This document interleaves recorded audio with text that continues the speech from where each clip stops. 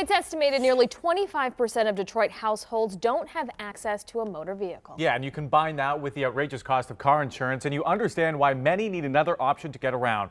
And thanks to the efforts of the Downtown Detroit Partnership, Metro Detroit has one. That's right. Carolyn Clifford joins us now to tell us more about it.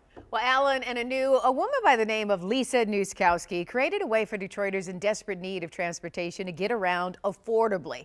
And the Downtown Detroit Partnership helped her raise the funds and the awareness for what Metro Detroit now knows as MoGo. And tonight, that's why she is our Detroit 2020 Changemaker. Andrea McCullum is like one of every 4 Detroiters living without a car. I actually commuted to work from Detroit to Southfield. And a 2-wheel bike is how she does it, whether rain, shine, sleet, or even snow. A commute made easier by the nonprofit MoGo.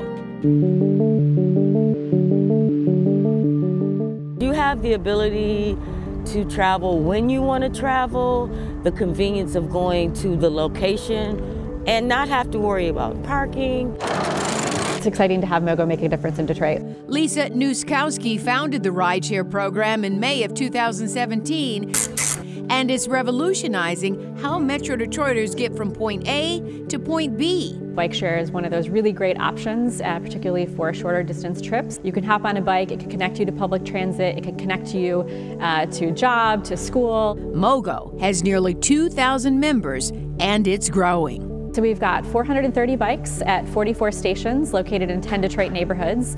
This is how it works. For $8, you can have access to one of these red bikes for 24 hours in 30-minute increments. At the 30-minute mark, the bike has to go back into one of these docking stations. You can go about your business and pick up another bike later, or simply check the same bike out again. Andrea is one of MoGo's most active riders. Out of 35,000 plus people who ride, she's among the top 10. And because she relies on state aid, she gets a break on the price, paying only $5 for an annual access pass. You're cutting back on gas, you're saving on insurance rates. That comes into play, especially for someone that may be on a limited income. And for those with special needs, you have adaptable bikes. Whether this recumbent bike or this one where you can actually wheel a passenger around with you. And what it offers is simply priceless and life-changing. Gives you freedom? Freedom, absolute freedom.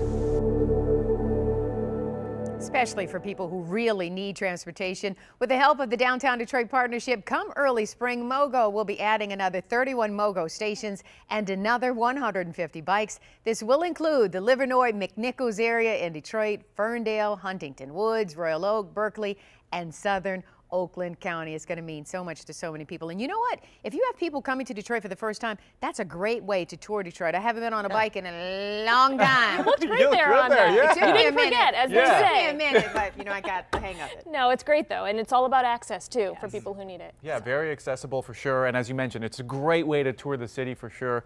I'm going to have to get one of those bikes this spring. $8 for 24 hours, Alan. There you go. I can do it. I can do it. I don't know if I can ride for 24 hours, but I'll try.